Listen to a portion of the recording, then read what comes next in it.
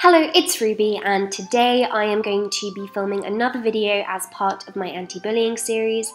And today's video is going to be a letter writing video because I really love writing letters and I think it's a really great and kind thing to do, following the hashtag CanBeKind, which is one of the two hashtags I'm using for this campaign, alongside AlwayStandUp.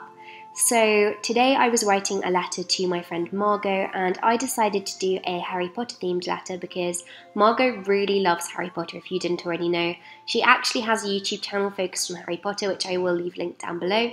So I decided to burn the edges of the parchment paper so that it would look more old-fashioned, and then I used a Harry Potter quill to write the actual letter. So then all I did was just customise a tea bag by sticking on a potions label to the little tag. And then I cut out this printable of a Hogwarts acceptance envelope, and inside I decided to put a homemade bookmark, so I just measured it to size, and put some star washi tape on the sides, and then simply wrote astronomy and drew a little moon on there as well using the charcoal from the match from the candle I lit earlier. So this little envelope was basically to do with astronomy, and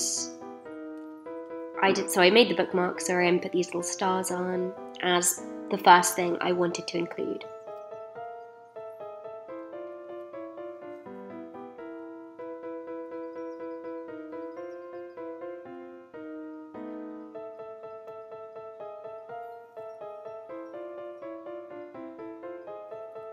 So then I also put some stars in there just to give it a little more jazz, and also put in a little paper clip with some washi tape on too.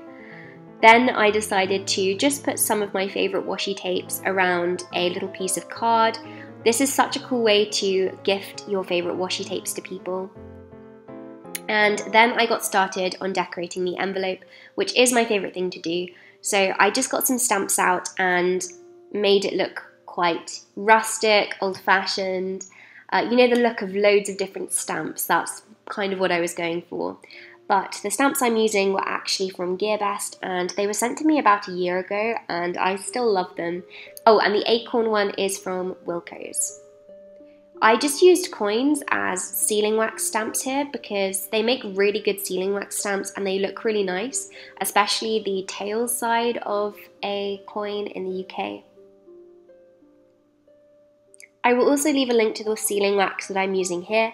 It's really rubbery, which is quite nice for decorating envelopes. It's not so good for actually sealing, but it's really good for decoration.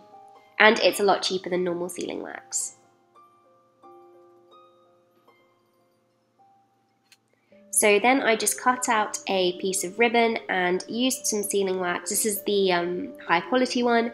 I just basically put it over the top of the ribbon, and this always looks so cool. I love doing this, and then used an actual proper Hogwarts sealing stamp to seal this one, and also put on some of this. It's a sealing glitter, which I got from Manuscript, and it just makes your letter look so lovely and old-fashioned.